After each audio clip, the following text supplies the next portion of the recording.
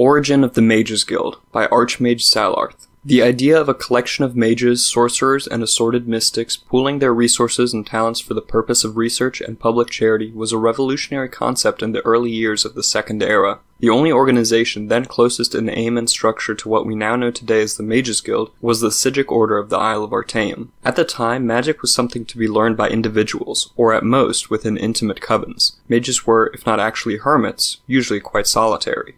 The Psijic Order served the rulers of Somerset Isle as counselors, and chose its members through a complex, ritualized method not understood by outsiders. Its purposes and goals likewise went unpublished, and detractors attributed the worst evils as the source of the Order's power. Actually, the religion of the Old Order could be described as ancestor worship, an increasingly unfashionable philosophy in the Second Era. When Vanus Galerian, a Psijic of Artaeum and student of the famed Iakesis, began collecting magic users from around Somerset Isle, he attracted the animosity of all. He was operating out of the urban center of Firsthold, and there was a common, and not entirely unfounded attitude, that magical experiments should be conducted only in unpopulated areas.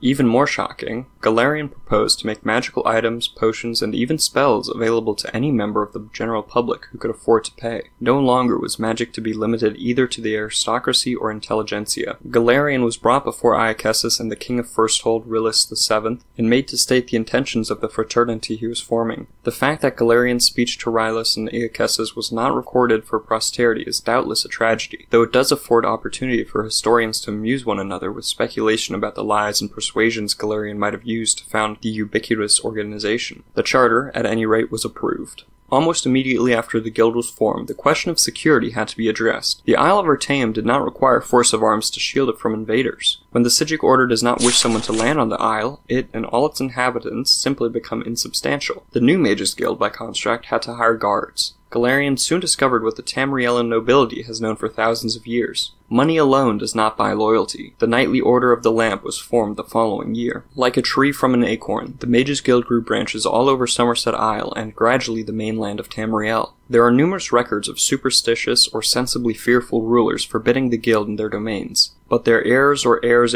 eventually recognized the wisdom of allowing the guild free rein. The Mages Guild has become a powerful force in Tamriel, a dangerous foe if a somewhat disinterested ally. There have been only a few rare instances of the Mages Guild actually becoming involved in local political struggles. On these occasions, the guild's participation has been the ultimate decider in the conflict. As begun by Vanus Galerian, the Mages Guild as an institution is presided over by a supreme council of 6 archmagisters. Each guild hall is run by a guild magister assisted by a twofold council, the Master of Incunabula and the Master at Arms. The Master of Incunabula presides over an additional council of 2 mages, the Master of Academia and the Master of the Scry. The Master at Arms also has a council of 2, the Master of Initiates and the Palatinus, the leader of the local chapter of the Order of the Lamp. One need not be a member of the Mages Guild to know that this carefully contrived hierarchy is nothing more than a chimera. As Vanus Galerian himself said, bitterly leaving Tamriel to travel to other lands, the guild has become nothing more than an intricate morass of political infighting.